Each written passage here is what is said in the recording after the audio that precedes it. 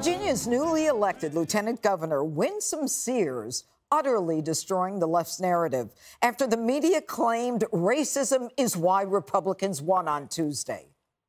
This is about the fact that a good chunk of voters out there are okay with white supremacy. They're dangerous. They're dangerous to our national security because stoking that kind of soft white nationalism eventually leads to the hardcore stuff. But Sears, who was the first female and woman of color elected to statewide office in Virginia, is hitting back. I'm destroying all the narratives about race. Look at me. Look at me. I am a heartbeat away from the governorship in case anything happens to the governor. And how are you going to tell me then I'm a victim? I wish Joy Reid would invite me on her show. Let's see if she's woman enough to do that. I'd go in a heartbeat and we'd have a real discussion without Joy speaking about me behind my back, if you will.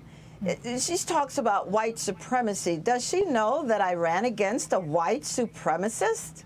I mean, Joy, come on, get your facts straight, and then come talk to me. Jesse, don't you love this woman? I'd pay to see her go on Reid's show. That looks we all would. Good. I don't know if Joy has the, I don't know what you'd call it, to book her. Cojones? Yes. But she needs, cojones, yes, yeah. The Spanish version, Geraldo. But she needs the lieutenant governor to be a victim, and she's not a victim, and that's why she's such a threat to Joy Reid and the Democrats. CRT is a stain on the legacy of Martin Luther King. Remember, he aspired to have a colorblind society. You don't judge people by the color of their skin, the content of their character. Joy Reid, all she wants to see is color. She just wants to strip everything else out, and when all you see is color, you don't see grit, you don't see education, you don't see free will. And that's the point. They can't talk about it.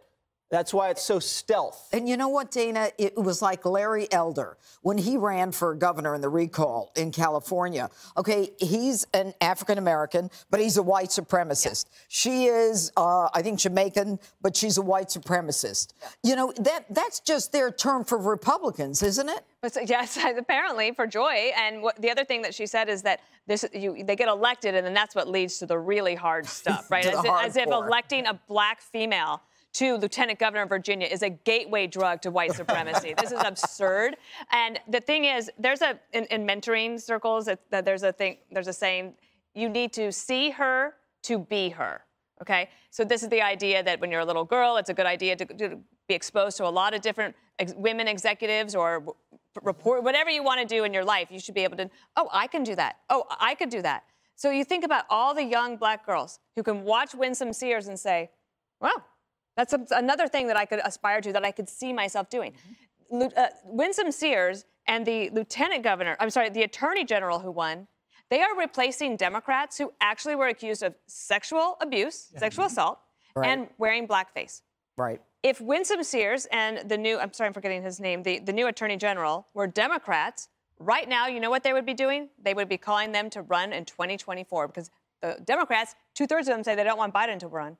Now, that's what would have happened. You know, Geraldo, AOC and the squad has been totally silent about this historic win by Winsome Sears. And they were even asked about it, and they refused to comment. What does it tell you about them? It tells you about ideological blindfolds, because they didn't see Larry Elder for who he was. Look at Tim Scott in South Carolina. He came up with a police reform bill that was much better than the one the Democrats offered. And he brought Republican support implicit in his drafting of the legislation. But he's a black man who's very accomplished. And their feeling is, and you know, I go back to, you know, their historic roles that they play. But their feeling is, if you're not a Democrat, you're not black. And I think that is really, really unfortunate. And that's tragic. And, you know, they got to get over it. But it comes from the top, Greg. I mean, that's what Joe Biden said. You know, if you don't like me, then you ain't black if you're an African-American. Joy Reid can't invite her on the show. She has to pretend she doesn't exist, because that has to protect their false narrative of white supremacy. If you actually see this person, your whole thing falls apart. But what if they are right in one respect, that there are white voters choosing white supremacy, except there are rich white liberals voting Democrat in Arlington, Fairfax, and Loudoun County. They vote Democrat and they vote for policies like higher taxes, right? Climate change agendas, progressive education, anti-police reform. These are all things that a white, rich liberal can afford, but the black working class can't. So here lies the gravest error of the left. When they go after the white working class, they're going after the black working class.